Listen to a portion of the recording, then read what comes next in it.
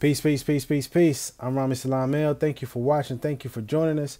We have an interesting development in the Rise of the Moors Wakefield standoff case. And in particular, it has to do with Quinn Cumberlander.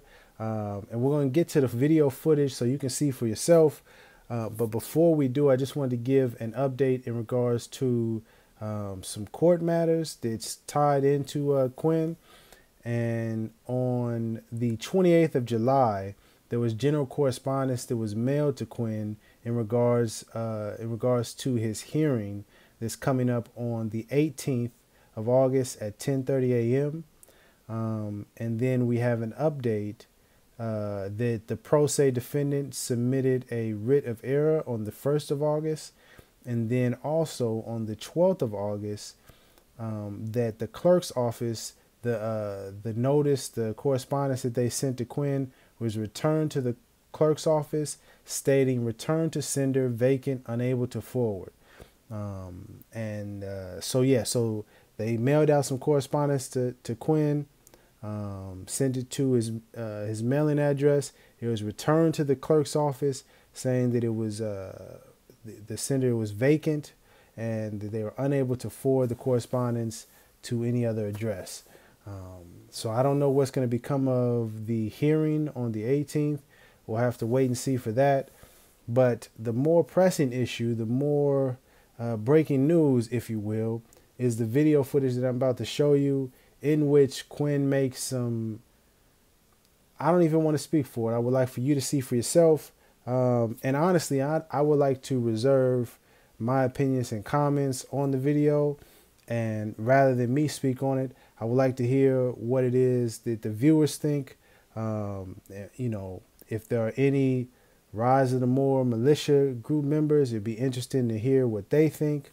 Yeah, I don't want to say too much more. The one thing I will say to the people watching this, if you aren't familiar with what's going on and you're just trying to get an understanding of who are these Moors people or Moors, I just want to again emphasize that the Moor Science Temple of America, Noble Drew Ali and the teachings that he brought, people who identify themselves as true Moorish Americans, those individuals, that group is completely separate from groups like the Rise of the Moors militia group, or individuals like the person he's speaking to, Lamont. I did a video on that. I'll put the link in the description. Any of these other groups, these other Moorish groups that you may see speaking on the right to travel, you know, how certain government bodies don't have jurisdiction, speaking about claiming houses and not having to pay any taxes, driving without a license, owning guns, basically just things that would get classified as quote unquote sovereign citizen movements or activities. Please understand that those individuals and their ideology is completely separate from what Noble Drew Ali taught, what the Moorish Science Temple of America represents and is about, and what true Moorish Americans are about. I don't want to get too much more into it, but now let's get to the footage. Thank you for watching. Yeah, and I'll update you as more news and the case develops. Peace. So, without further ado, Brother Quinn, you there? Islam. Islam, brother. You wanna how you wanna do this? Islam to all. You got the camera on? Yeah. Yeah. Able to see me? 1 second. Let me all right, Islam. Islam. So Islam to all the brothers and sisters on the call and that's at the meeting. Peace and blessings to you. I want to start off by saying exactly what Lamont stated. That's in the 101s. This is going to have to be something that you experience that's not told in words. And the words that I'm attempting to use this evening are coming straight from my heart and the truth, and it is the truth. For from the beginning. Like Lamont stated, around 2018, that's when I started this my walk into knowing who I'm truly am. And it was so beautiful because I always knew on the inside that's who I was, and that's what I was, but I just didn't know. I never knew. So after doing my first book was the Black's Law 4th edition Greenback. That was the first book I purchased, and from there I went so hard. I just started studying and studying and studying. And the first thing that I came across was the Constitution, and I actually heard Jamal on a video he was doing, and it was the first time I ever seen him more. First time I ever seen the feds. First time everything. So I immediately locked in. Now to fast forward to the event of July 2nd, hours before the morning of this nightmare, and family, when I say nightmare, I truly mean it was a nightmare.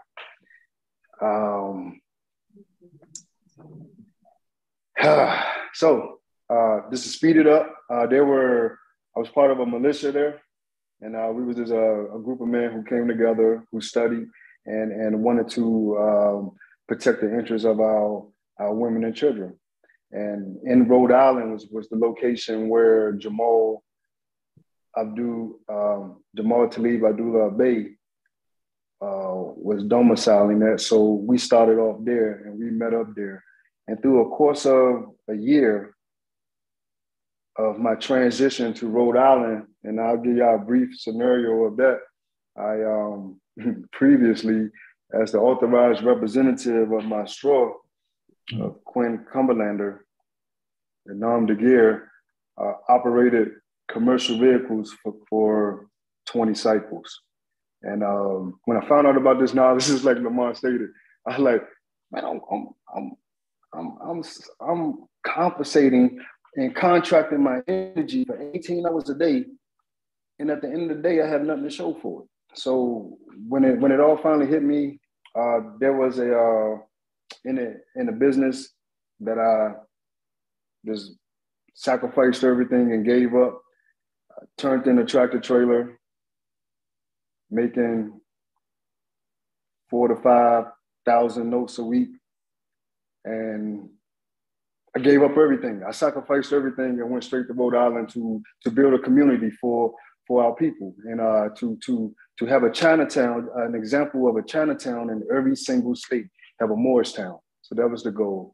I even sent fiat there, sent 3,000 notes prior to me going up there to secure land with the other Moors.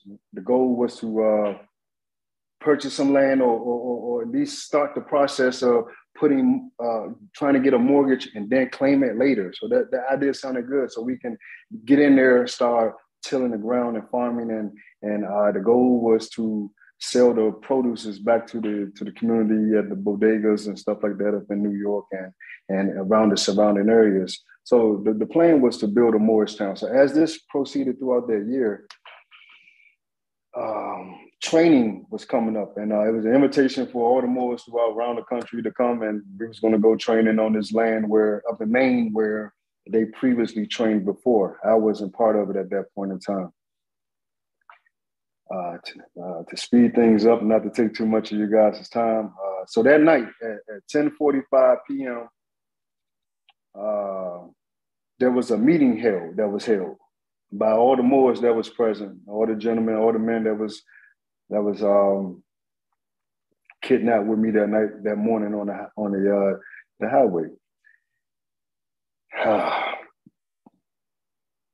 At 10:45, there was a meeting held by Jamal Talib Abdullah Bey, where at this meeting, he was the only one speaking. And the purpose of this meeting was to debrief or brief what we're going to do towards our transition of our travels towards Maine. And the beginning of that meeting, we was going to go all full gear. Like, full gear? Well, there's 40 pounds right here. You know, the vest, you have your magazines. all of your tactical gear is on at this point. So this is full gear. You trained in this in the neighborhood. In Rhode Island, there were scenarios where the Moors. I wasn't part of this. The two scenarios where they trained in Rhode Island, where I was contracting my energy out for compensation at the time. There, contracting as a commercial truck driver. We will walk the street and we train. We run in the mornings, full gear, run, train, work out. This was something that was routine for 2 months before July 3rd or July 4th weekend of the training. So there were times where they called the police department in Rhode Island, Incorporated, and state that we're the Moors, we're going to go be out in the neighborhood. If you get any strange calls from residents, just want you to know it's us and don't be alarmed. Hey, no problem. Go ahead, have fun. 4 times that those training regimens took place. So from my standpoint and what I know about that, I can sit here right now and say every last one of those 10 other men, the mindset of a standoff was never, the intent to even try to hurt someone was never, it was never the focal point at all. So like I stated in the beginning of this meeting, it was stated to, we're going full gear. What? That's about a 5-hour ride. Like, what are you talking about? So this was part of the training to my understanding. Once we got to Maine on a private land, we're going to dig holes, more hole digging than anything. Training drills, fireman carry another man on your back. The demonstration of dragging injured or wounded member of your squad by the back, dead man drag, I believe it might be referred to. So these were some of the things that we all knew that we were going to do once we got to land. And of course, target practices, there are a couple of the arms that we had, none of them have ever been fired. This was an opportunity to BZO the sights on them. So around 10 p.m., it was like I had just gotten to the location where from me compensating my energy for that day at the Job. And once I got there, the other Moors from New York were there. And so we was all ready to go within like maybe about 2 hours, we was heading out. So I'm too tired. I'm not able to do anything. I'm just going to be in there. So that I noticed at that point, it was kind of, because I was supposed to be one of the gentlemen as traveling, operating the automobile as a traveler. But I stated that I was too tired to do so. So that at that moment, it was like a little, okay, then you do it. You be the one who operate the vehicle, motor vehicle. Excuse me, automobile. Objection, automobile. So this meet. So here we go. Got the bases covered. All right. So at 10:45, this meeting starts, and it was told that we was going to go in all gear. So everybody's like, "Oh, we're going." All right, okay, cool. That makes sense. 40 extra pounds is sitting there. That's part of training. That's what they do. That's what we need to do. It works.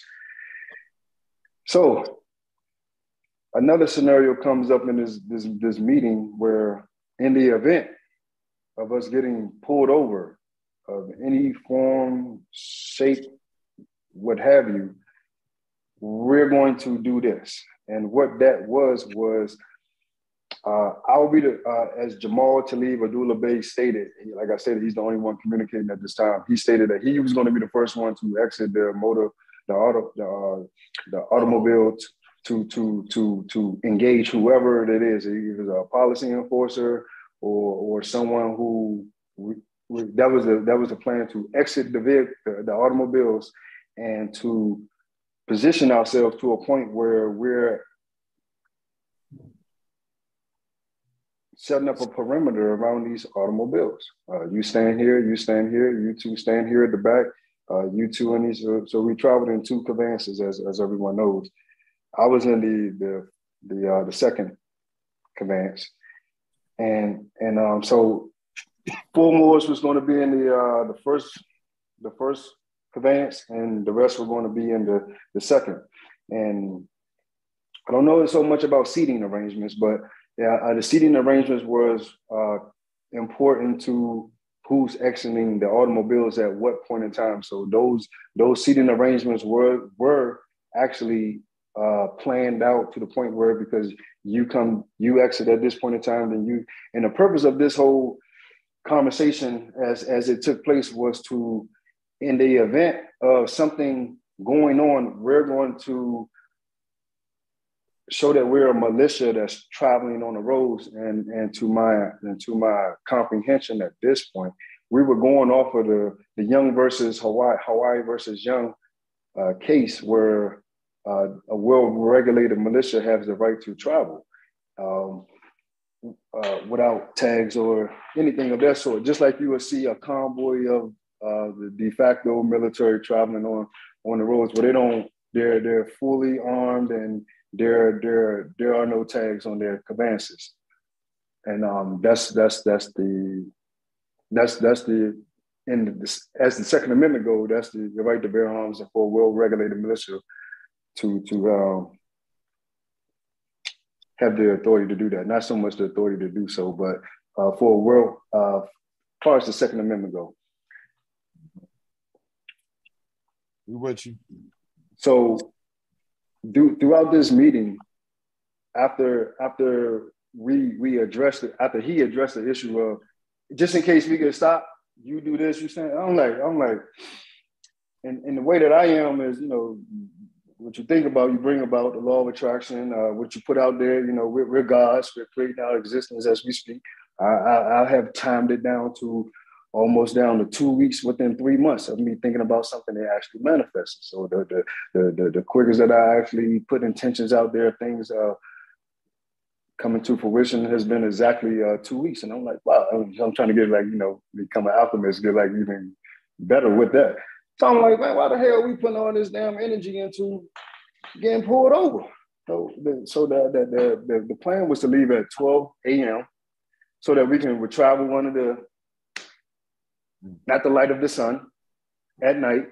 And it's a 4th of July weekend. So we communicated that, we all knew that there were going to be a lot of policy enforcers on the road. And the last thing that we would want to do was to stop at a gas station and fuel up. So there were extra cans in the back. I don't know why at this point the conveyance that I was in was completely full. This jumping over the meeting that actually occurred at this point. But the conveyance that I was in was completely full, and the conveyance that Jamal and 3 other Moors were in, it had at least a half a tank. I mean, not a half a tank, but a quarter tank of gas in it. So I don't know why at this point that conveyance was not gassed up, and we had the full gas tanks in the back or whatever. I wasn't in that one, so I had no idea. I wish I would have known. Hindsight, right? So throughout this meeting, getting back to the meeting and throughout the meeting, as Jamal Talib Abdullah Bey states, who is going to exit the vehicles, when, and at what time in the event of us getting pulled over? I'm like, man, why are we putting all this emphasis on? All right, so just in case the worst scenario happens, we still need to be aware of the situation and what to do. Now, to this understanding, what should have been talked about at that point, what should have been how we will prove foreign citizenship and protection. That never came up not one time, and this is the thing that I wanted to state this, that proving foreign citizenship and protection was not part of this travel to Maine, which would have been alarming to everybody if we known that not proving our foreign citizenship and protection would have been the theme of this event. The statement for us to leave all our cell phones, all of our identification cards, nationality cards, wallets, leave everything here, just in case. What? So there were these Moors that went from New York and the other Moors, I'll say that we were more so competent to the point where 80% of the Moors bought their nationality cards. 80% of the Moors actually bought their things with them, because these are the items that I've seen in the discoveries. The de facto administrative orders that the Commonwealth put out for the discovery stated, I've seen the nationality cards of the other Moors. I'm like, all right, so they did bring them. So the fact that we were told not to bring cell phones, not to bring identification cards with us, that would have put us in the mind frame that at this point in time, Jamal was going to be the commander-in-chief, and he was going to be the one who spoke, proven foreign citizenship and protection for all of us. Interjection. Yes. So pretty much, Jamal was supposed to act as the commander, the one that speaks on behalf of the convoy. Correct. Right.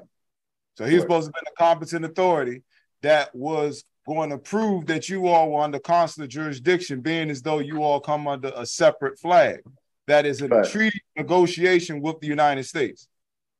Right? The fact that we're even out there enforcing the Constitution, our Second Amendment right to do so, the fact that we were out there doing that, definitely not the intent. Speak up. Correct. You continue, bro.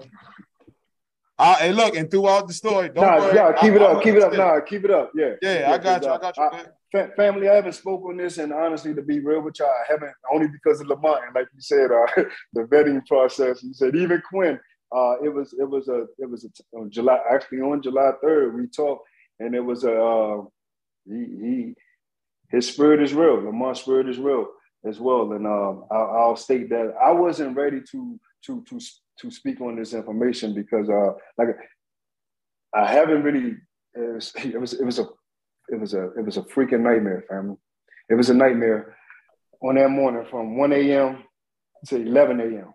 It was a freaking nightmare, and then the actual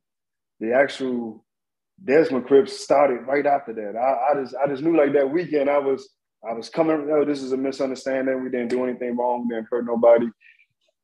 So there was something else at play there. I'll finish up with the meeting and I'll try to help you.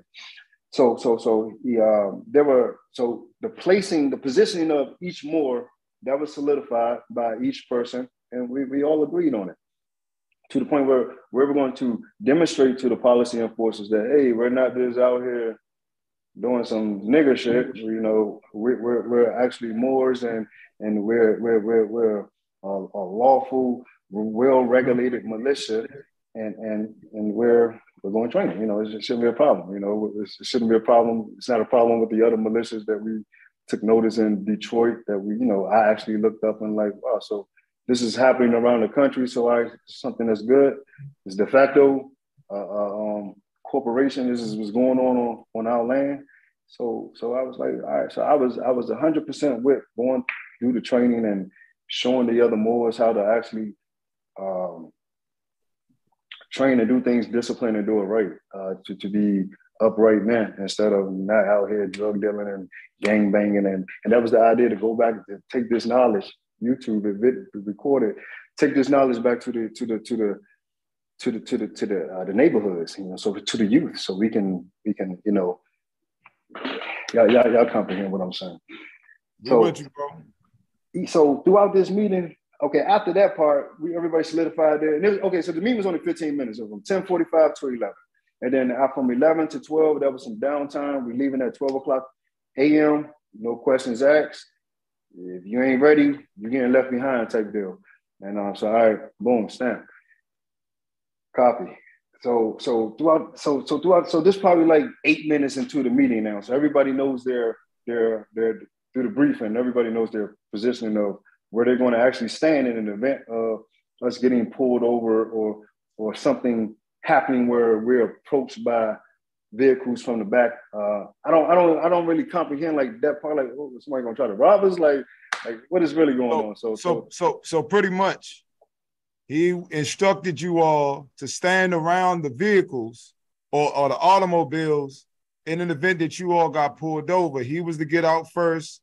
Everybody else was to follow suit and stand in a specific position as if you all were preparing for a standoff. Goddamn shootout. Excuse me. Yes. 10-4. All right. So what happened when you all took the convoy or got on the road? Right before that, I'm gonna go finish up with the meeting. No, you're fine, bro. I'm gonna finish up with the meeting real quick. And so it was like everybody after the briefing, a quick little 15 minutes. Everybody good with what we're gonna do? Geared up. All right, got everything, bags packed. It's like, all right, so he said. So this was the question, like right at the end, like the last minute of this briefing. Everybody good? It was like, y'all scared? This is coming from Jamal Talib Abdullah Bey. There was a silence, and it was like, y'all scared? So I looked around the room at everybody because I don't really want to be with janitors. I don't want to wake up in this fight with janitors or cooks. So I looked around the room like, because like this is the day that we actually going out here, and I've been on everybody's asses about. It's up to us. It's literally going to be up to us to make this happen for our people. So I'm looking around the room and I'm soul searching like who's the flake. so I'm still looking for the flake. Like who's the one who I already know Judah's in here. It's just my concept. I'm letting everybody know, like, yo, we know what this movement is about. If they ain't in here, they here. So it's like, so I looked around and I'm scanning to see if I could see any chink in anybody's armor. He said, so who's scared? So y'all scared? So y'all scared? Look around. So he said, so he points out each more. Tell me what's going on, what you're thinking about. So he goes around the whole room. I'm the last one to go. He goes around the whole room. Everybody give their statement about how they feel about what we're about to do and how we're going to get to the land and we're going to train and all this. And everybody clear on what we're going to do in the event of us getting pulled over. So like, yeah, that's right. I got 5 hours. That's, we good. So everybody say their piece and how they feel. And when it got to me, the responses of all the other Moors were kind of, hey, man, uncertainty. Uncertainty was high on the list. We're militia, so we comprehend why being in gear will be important for training. All right, so that wasn't really, well, why we got to put on gear? That never actually came up to be full gear to the point where like, hey man, I'm relaxing. I'm, so it's like, why would we do? So that never actually came up because everybody had the bags, sleeping bags, got your fatigues on. This is what we're gonna be out there in the woods in, and as soon as we get there, we setting up camp, we setting up the tents, and we going straight to training, like straight at it. So he goes around the whole room. How y'all feel about this? And when it get to me, I tried to break the ice because the tension was really high. It was thick, and it was you could smell it. You actually could smell it. You could smell the bullshit. And but then nobody really know how to. It was silent war. It was a silent weapons. Excuse me, I apologize. Silent wars. Silent weapons of quiet war. Silent weapons of quiet wars. I don't even know why I couldn't come up with it. Amazing book. Behold the Pale Horse. So you can smell it because you can smell like. All right, so this is what I stated because I felt the tension, and so I stated this, and I apologize to all the empresses on the phone and the sisters on the call, and that's there. But this is everything I'm stating is the truth, and that's all I got is the truth. And so when it got to me, I stated, it was like, all right, what you think? What you think more? I said, man, if we even get to the land, wait. Don't say it. Okay. That's not necessary. Okay, so if I said, even if we can get there, I'll be excited enough if we get there that I'll enjoy the land a whole lot. So I was like, if we just get there, that'll be good enough for me. So it was so much, it was like 10 minutes focused on, 13 minutes focused on what we're gonna do when we get pulled over by policy enforcement. It was 100% of this focus on that one thing. So when now we 12 o'clock come, pour straight out.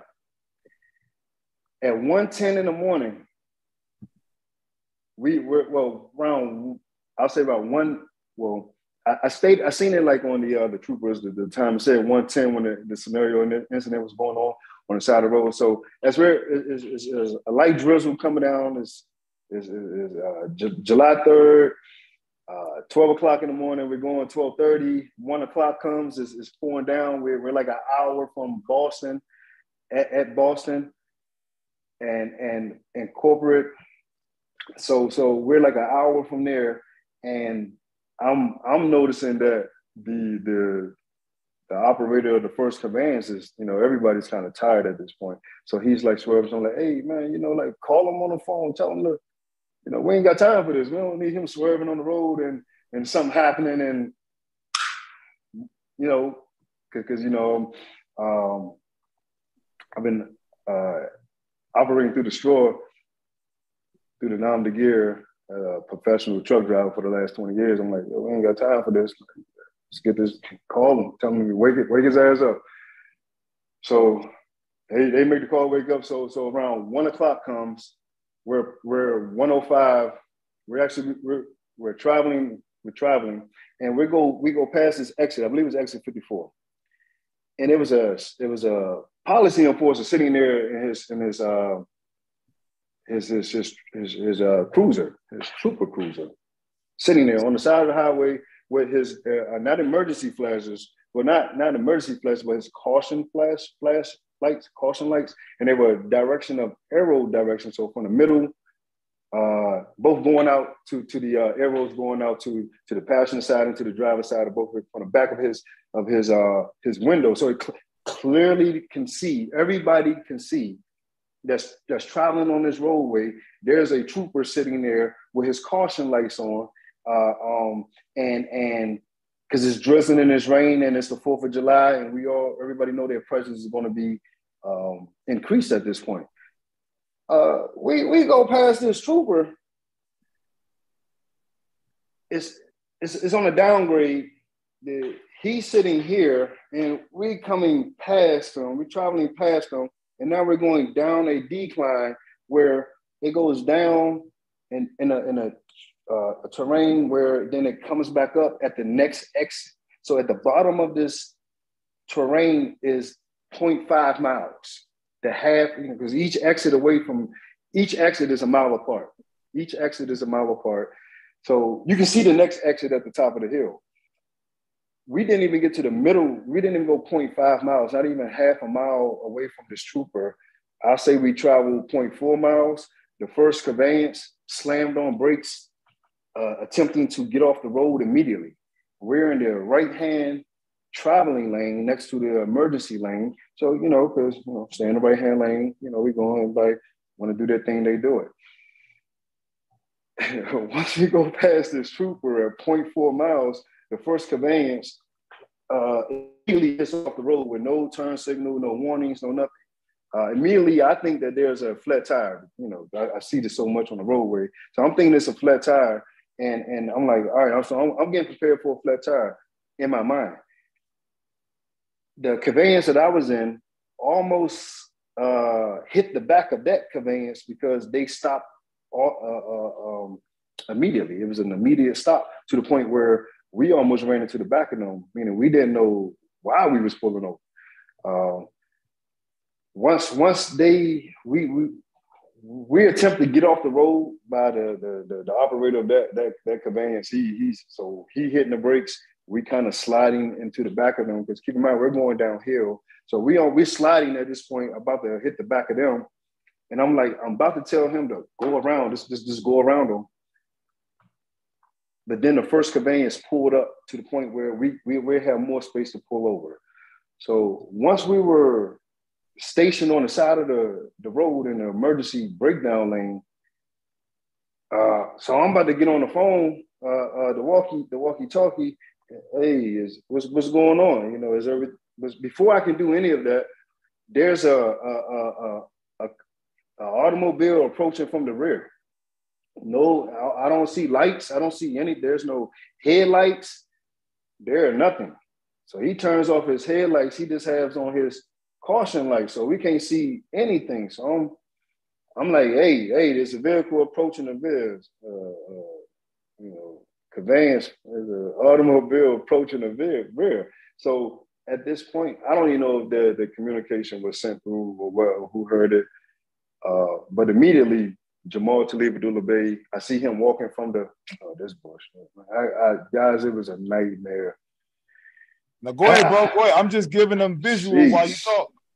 Go ahead. Don't get thrown off. Jeez. All right. So where that first conveyance is actually at, we had backed it up to so that we can get things, so we was camping out at this point. They had the shit bucket right there in the, excuse me, that's what the camping bucket was for. So the first conveyance was actually maybe about 40 yards further up the road. It was 40 yards further up, the way that it was standing that when that incident had took place. Now, once we pulled up, and that's where the black vehicle, that's where it stayed at, the conveyance, the automobile, that's where when we came to a complete stop, it's right there. You see 0.4 miles, not even half a mile later. So this trooper cruiser pulls up, and before I can say anything, I see Jamal walking towards I'm in the passenger front seat. I see him walking towards, so I'm like, all right, so there is someone behind us that's got out. So as he gets to the passenger window of where I'm at, I see him extend his hand out to at this point, now I can identify that it was a trooper, a policy enforcer. So as he extends his hand, the policy enforcer does not shake his hand. And you see now the order of who's supposed to exit the vehicles at what time. All of that took place within a matter of, as we debriefed it, a matter of maybe 10, 15 seconds. Everybody, we got to our positions, perimeter around the vehicle. To my understanding, it was to demonstrate that we were a militia. So interjection, Quinn. Yes. So to sum it up, what you just said, you all were traveling. Y'all noticed the state trooper cruiser on the right side of the road with the yellow hazard lights on, the caution lights that were going from the middle or on out from left to right. And then you went past them. Y'all went past them and then went how many? 0.4 miles. 0.4 miles and then pulled over. Abruptly, the truck in front of you all slammed on brakes as if they had a flat tire, which that's what it appeared in your eyes, and then which made you all slam on brakes, pull over to the side, and then the policy enforcer pulled up behind you all, right? With no emergency lights on, no headlight, no nothing. I can't see anything. Well, we can tell right here in the video. The Zoom is not showing this. I just see a picture of the trooper in the so you all can't even see what we're seeing. Okay, hold on. Oh, wait a minute. All right, what do you see now, Quinn? Me. Quinn, okay, see you. All right. Screen share. What about now? You see it now? Okay. Yeah, I see. Okay. Oh, this is troopers. Yep. So this is you all had already pulled over, and he just basically pulled up 0.4 miles behind y'all, from behind y'all. Correct. So y'all weren't pulled over. No, we was never pulled over. He never had on his emergency lights. It's supposed to have been a caretaking situation. So that cancels that narrative that they were pulled over. They saw us because we was out on the highway with arms. This guy's not even in park yet. He still got his foot on the brake, not even in park. He didn't have time to put it in park. It was like once he came to that conveyance right there, we see come to a complete stop. Family, I say 45 seconds later, this when this like we couldn't even react. There was no reaction. That's when the policy. They might be using cameras to control those highways with cameras. No, that wasn't. That's his trooper video. Yeah, this was the setup. Sister, just keep paying attention, sister. But But yeah, basically Quinn is saying as soon as they hit the brakes, that's the truck in front of them. That's the truck that Quinn's in right here. Passing in front. They slamming on brakes as the policy enforcer pulls up, gets out, and then walks up to the vehicle. So as soon as they roll past, interjection. Okay. As soon as we travel past, traveling at 60 miles an hour, going 0.4 miles. I'm talking about like it takes, if you go 60 miles an hour, you'll get there 1 mile in a minute. So that would have been like not even 30 seconds, family. That wouldn't have been 30 seconds of passing this policy enforcer before we pull. So we now on the side of the road, and what I'm stating is 30 seconds of not even passing this, traveling past this policy enforcer.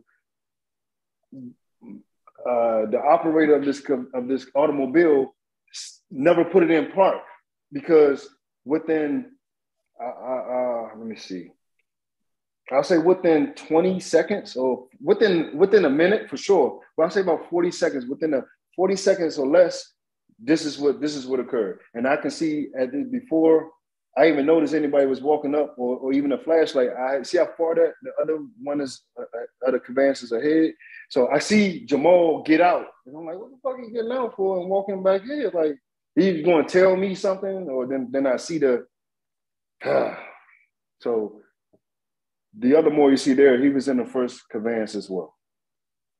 So see, interjection. You see it, they immediately got out with arms in hand, right? But that wasn't the plan.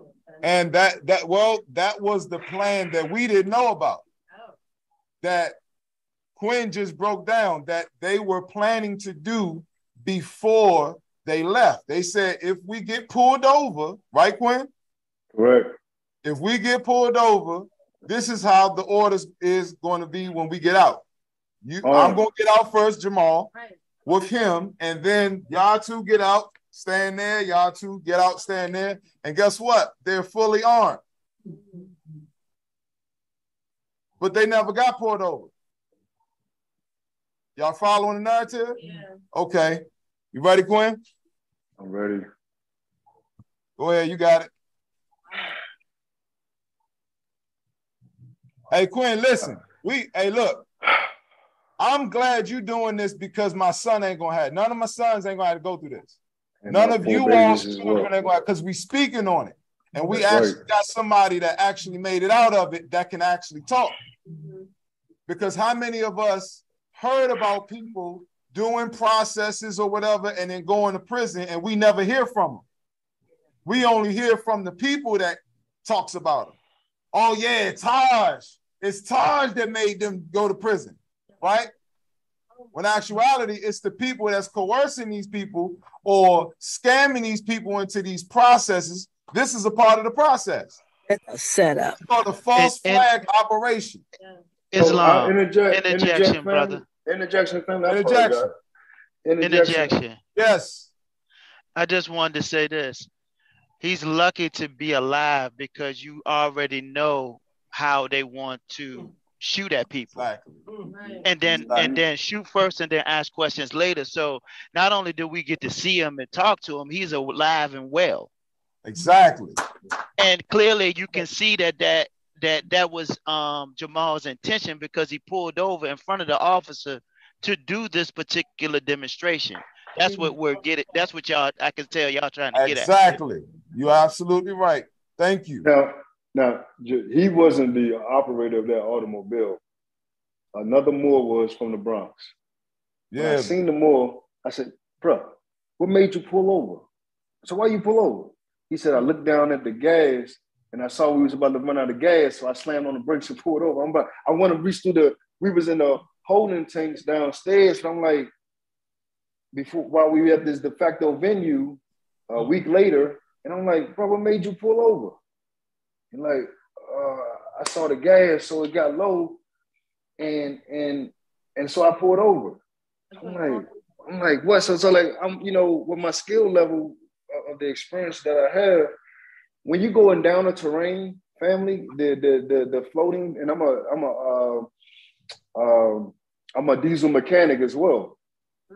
When you're going down the terrain, your floater and your fuel tanks or gas tanks in any kind of automobile, it will show that you have more fuel than you was. I'm thinking trucks, but it will show that you have more gas than you will have when you're going downhill. As you go uphill, your gauge gets lower. So as we was going down this terrain, if anything, it should have showed that we had legitimately more than a quarter, like more than what we actually had when we left. But that was only an hour of travel on a highway, no stop and go. So it was nowhere. So early in that morning, like that picture that when the daylight came up, I actually, because once the first conveyance backed up, I actually walked up to it, you know, we was like getting stuff out, getting food out, you know, it was raining. So, you know, I walked up to turned the key on, you know, the electrical part, you know, to see the gauges. Still got a quarter tank. Still got a quarter tank gas. I'm like, yo, you telling me we couldn't go 2 miles down the road and then stop? Like, if we would have got to the next exit and stopped, that would have been like perfect. But we pulled over, right? I was like, yo, you saw him on the side of the road, right? Like, 'cause we all saw him.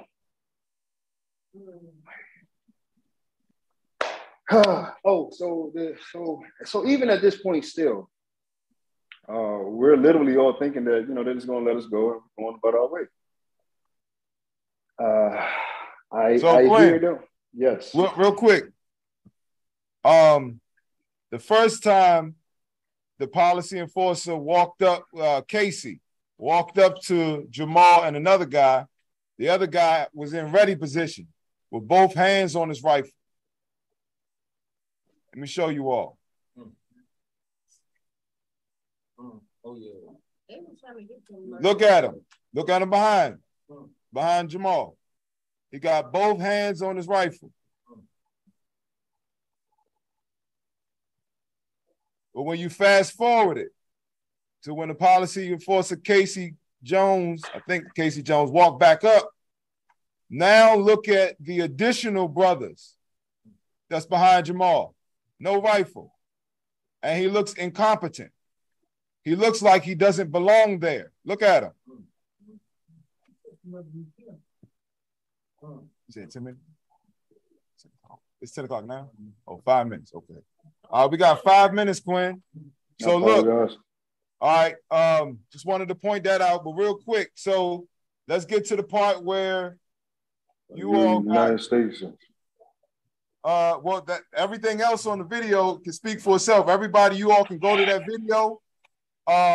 It's on the YouTube channel, Enforce the Constitution. That's the YouTube channel. The whole entire camera footage from Casey, the original person that pulled up behind them, is on the YouTube, on our YouTube channel. And you can actually even hear somewhere in the YouTube video where Jamal is yelling out my telephone number to the lieutenant who was supposed to be the negotiator, saying that his consul general is on the phone trying to reach them, and I actually had them on the other phone.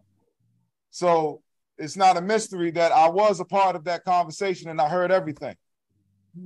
So, but now, Quinn, talk about up to the from the point where, because we only got less than 5 minutes.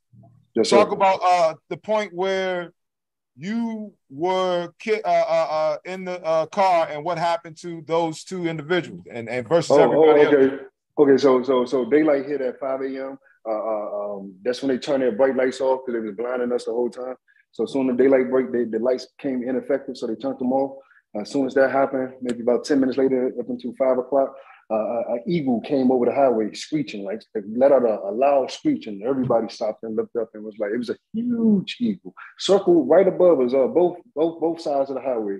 And everybody looked up, and I was like, wow, that's like, we looked up, was like, that's Allah, you know, we're gonna be all right. So prior to that happening, where they brought in stop force teams from Massachusetts Incorporated and New Hampshire, I'll say maybe about an hour or two into this ordeal, maybe about 2 hours into the ordeal, I went to the back of the conveyance and pulled out the national flag, and I stood there with another Moor and we held that flag. I personally held it, I think, for a total of 3 hours, anywhere from 2 to 3 hours in the freezing rain. I held the flag, showing that we're here in peace. You know, we're not here trying to, you know, do anything to you. No intentions of that. So after all this going on, a negotiator come in, and I'm like, bro, have you talked to Lamont? Like what's going on? And I'm like, he like, yeah. And so, and then like early in the morning, like 7 to 8, Jamal's phone was on the charger in the conveyance, and someone got word to me Lamont is calling. So I gave him the phone, and you know, like Lamont stated, they had that conversation. I wasn't a part of it because he kept walking away from me as I'm trying to hear, you know, what the hell is going on. So we put our arms. We put our arms down. We put our arms down, and then they, you know, they kidnapped us. And once they kidnapped us, all the other Moors were calling cars up from the rear. All the other Moors was put in individual cars one by one. 2 Moors were taken away in ambulances. That was Jamal Talib Abdullah Bey and Jamil Bey. Those 2, they cut their clothes off and put them in gurneys, put them on stretchers, took them away in an ambulance. So what I hear once I'm inside of the cruiser that they placed me in, I hear over the radio states that the 2 agents on the scene are okay. So now there were over, I would say, anywhere from 80 to 150 policy enforcers out here at this time that I can count, and it's like anywhere from 80 to 150 rifles like pointing at us. And what I hear once they kidnapped us and placed us in these separate conveyances, I hear over the radio because the trooper of the transporter of the conveyance I was in, he was outside high-fiving, and they, oh yeah, you know, pulling the drop, all this, that. I hear over the radio, the 2 agents on the scene are okay. Now, was there anything wrong with them physically as to why they had to be transported in ambulances? No, he actually told Jamal Talib Abdullah Bey, stated to the trooper that he stated this to the negotiator, that you're gonna have to drag me away from my men. You're gonna have to drag me away. This is what he stated. And then so once we put our arms down and placed them back into the conveyance, and they ordered us to walk backwards towards them, he became to the point where all of a sudden that he was too faint to do anything, too weak he couldn't stand. So I threw his arm around me, and we walked toward, there was the position where they stopped us, and then they ordered us to lay down on the ground. I done did a mighty thing. I'm tired now. Carry me away type shit. Oh, my bad, Quinn. I ain't mean. No, you're good. That's exactly what happened. So like, I'm like, it's kind of like you kind of like got it from that. Just like, I don't want to like, y'all supposed to like let us go type deal. Like, so like, nah, you just gonna have to take me now. So yeah.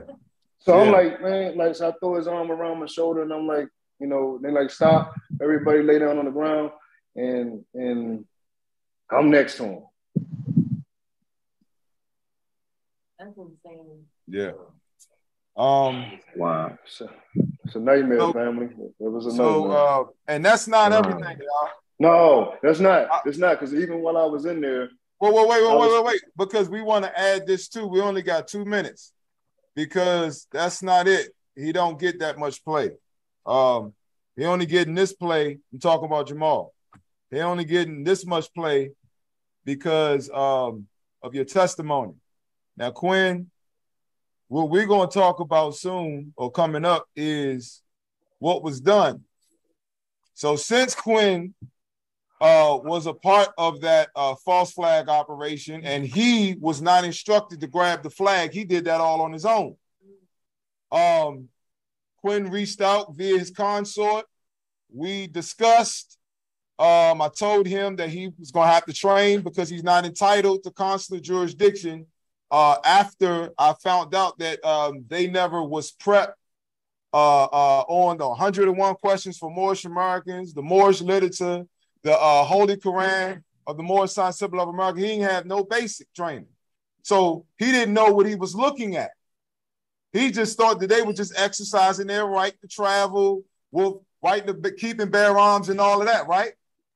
Just like any old other new Moor coming into this movement would think, right? You call yourself a Moorish American, you got your rights back. So anyway, told Quinn,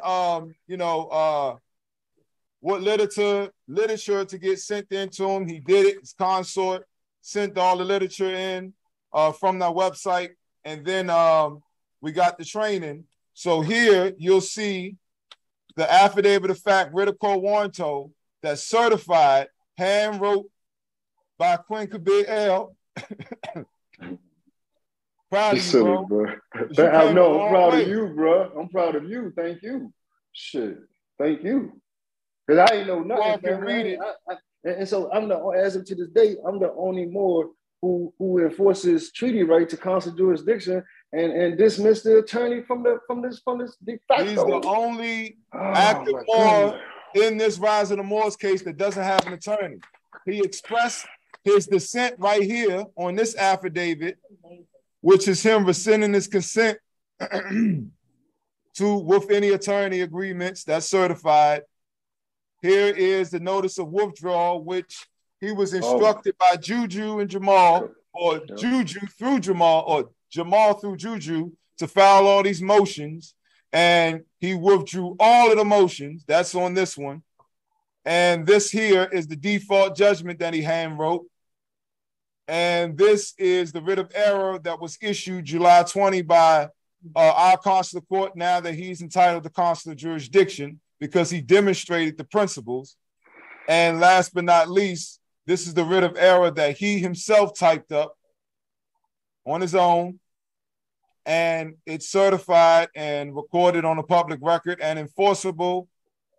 And for everybody to go on this website, I'm encouraging everyone to go here, read his story, read the certified copies of the documents so you'll know why the case is going to be dismissed. All right? Now, for all the other Moorish Americans that are part of that incident, because of Quinn's testimony, they now have a choice. Whereas though they didn't think they had a choice, and they were all instructed by Juju, courtesy of the information that I received, to get an attorney. And then once Quinn got out, told Quinn to go, I'll say it, Quinn, you ain't got to say it. She told Quinn, hey, Quinn, I think you should get an attorney. I guess she heard that Quinn got rid of it. I think you should get an attorney, but don't tell anybody because I don't want anybody to think I'm an agent. It's word for word. Wow. All right. So we got to shut down. All right. So that's all the time we have right now. Hey, Quinn, thank you, brother. We commend your courage. We appreciate your testimony.